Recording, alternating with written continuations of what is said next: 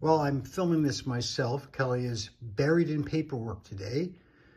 So before I talk about what I'm working on, just very quickly, this is a little work of art on a panel, and it's in a floater frame. Now, holding the camera in one hand, I'm going to turn this over.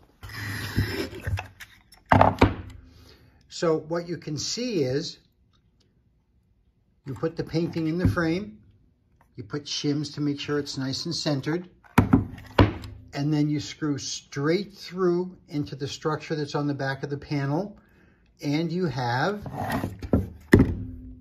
a floater frame.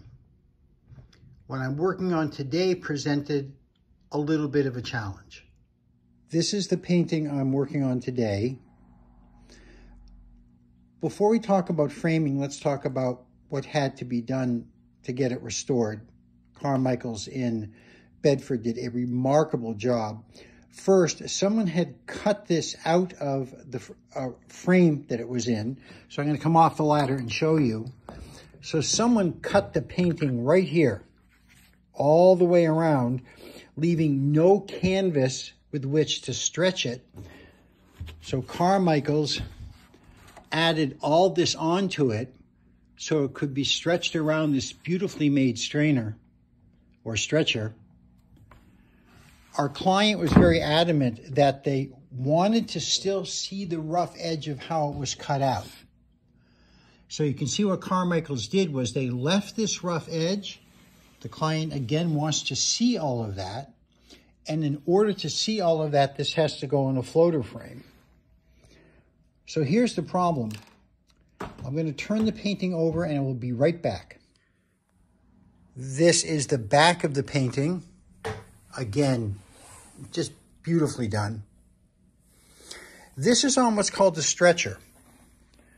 These corners are not permanently attached. So over time, when things expand or contract, the canvas can sag a little bit. And under this acid-free foam core, there are these two little triangle-shaped keys in each corner that go into these slots. And if the canvas ever starts to sag, you tap on those, it pulls this apart just a little bit and tightens the canvas up. Well, here's the problem. If I just screw right into here, onto the back of a frame, you can't stretch these corners out. That would not work. So I've had to come up with something, and I'm going to show that to you next. Well, before I go on any farther, I want to add one more thing about the amazing restoration that Carmichael's did on this frame. On the painting. At some point, the painting had been rolled up. And that happened to it. It got squished. So when it was unrolled, there were these sharp vertical lines running every couple inches all the way down the painting. Unbelievable how flat and perfect they got this.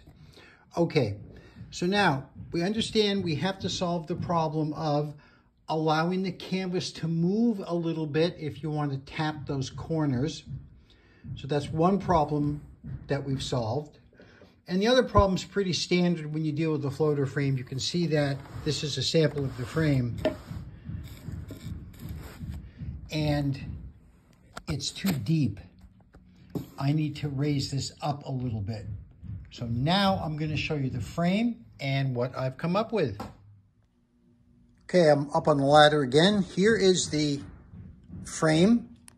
And you'll notice it has these little wooden blocks going around it. And let's take a closer look at those as I come off the ladder. First, this is not very nice pine. And so I've covered this with Mylar just to protect the back of that canvas from this pine. Now, this block serves two purposes. One, it is a 1/2 inch high. So it's going to lift the painting up so it will line up nicely with the top of the frame. And the real thing here is look how big that hole is. A screw is going to go through that hole into the back of the stretcher. But the hole is much, much bigger than the screw. And what that means is that if you had to expand the canvas by tapping those corner keys, you could do it. All you'd have to do is loosen up these screws and the whole painting is now free to move a little bit. You could tap the corners and tighten it up. So this is really the only way that you can put a, perfectly stretched canvas on a true stretcher into a floater frame and have the whole system still work. I think that's enough for now, and what we're going to do is show it to you when it is done.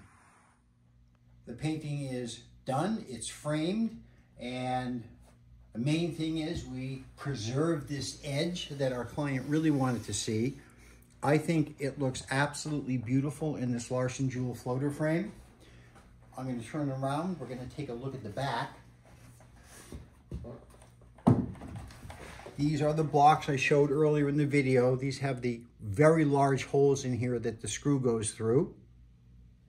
You'll notice the canvas is folded under, beautifully, neatly folded under here and tacked down.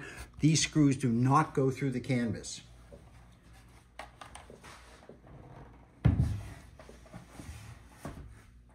I think this looks great. I'm really thrilled with how it came out.